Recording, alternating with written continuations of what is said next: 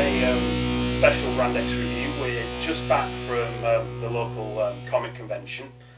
I believe my co-review has been doing some reviews of his own of some of the things he got. I think he's been reviewing some Batman figures. But I basically decided to kind of chuck him out for this review. He's rabid hater of Doctor Who, and let's face it, he's a bit crap, so I just got rid of him altogether. That's because Doctor Who is shit, and you know it. Get out! You're right.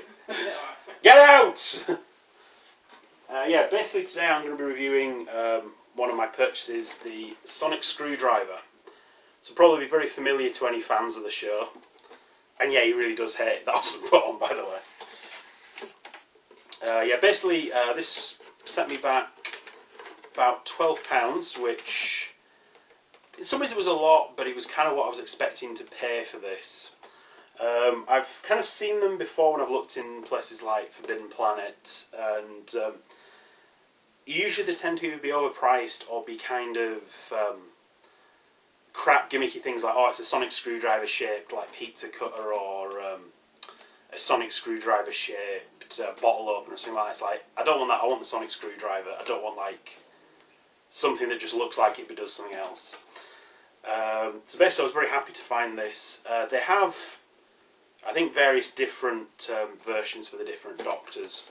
This is, of course, Matt Smith's one, the most recent Doctor, or at least the most recent as of this video, since he's been written out and replaced with Peter Capaldi. I think his first episode's next month sometime. I think it's something like that. But anyway, basically, it's battery powered, and apparently getting the battery out is a bit of a challenge. I've been reading the instructions. Basically, as you can see, it's quite nicely detailed. Certainly looks like what this prop's supposed to look like. Has various kind of light up effects, and the more times you press the button, the different noise it makes, which is kind of a nice touch. Also, because the 11th Doctor's sonic screwdriver could do that, you can kind of do this, and there's like a little flip up catch. So you can do it kind of like that when you're waving it around, taking like full effect. Yeah, basically this was, I think it's a pretty good buy for 12 quid. Certainly, I might have actually paid more, but I am a bit of a Doctor Who nerd.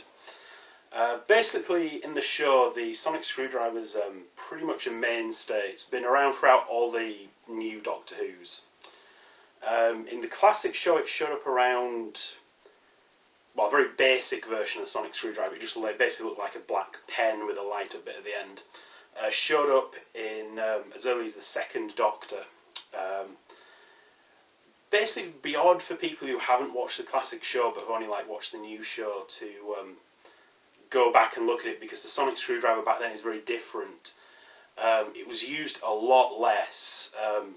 Basically, in the modern show, it's kind of waved around to solve any problem like it's a magic wand.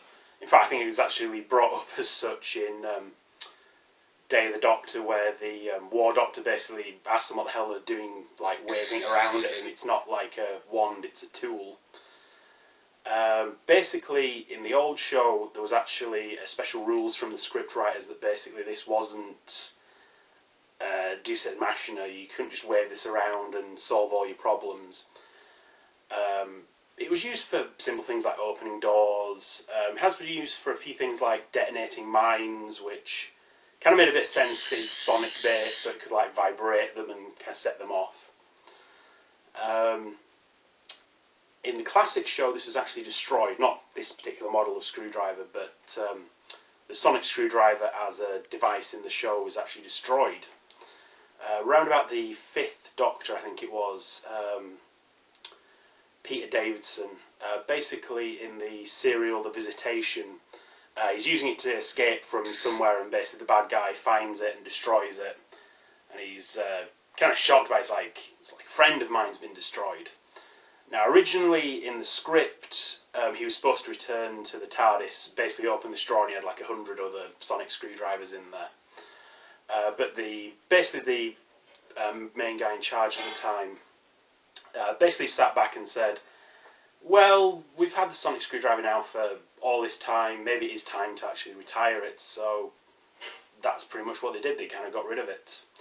The 6th Doctor, Colin Baker, never had the sonic screwdriver, and it never actually returned again during the classic series.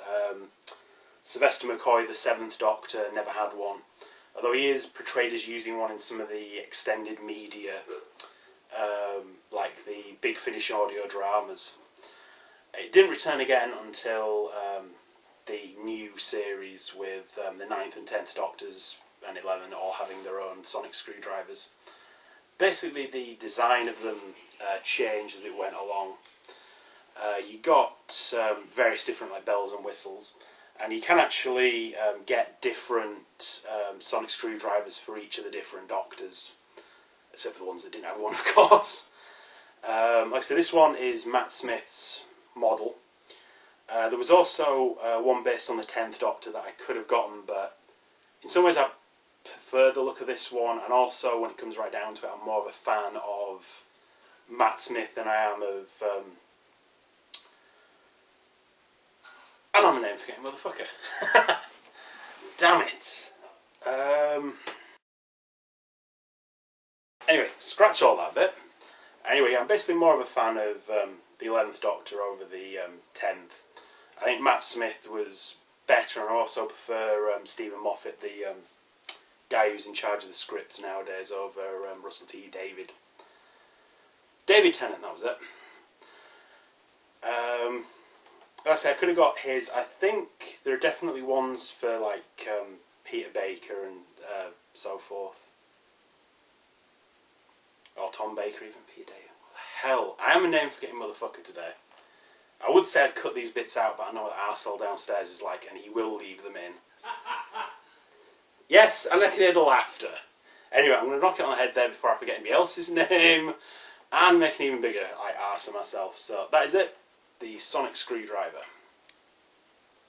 Good purchase.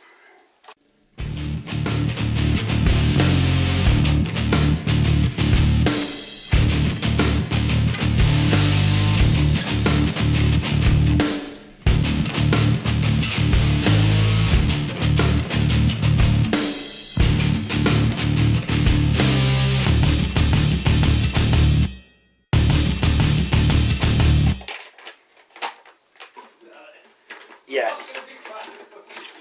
It's like, yeah, I've done it again. I'm a name forgetting motherfucker. I can't remember what the hell it is. Like an ongoing.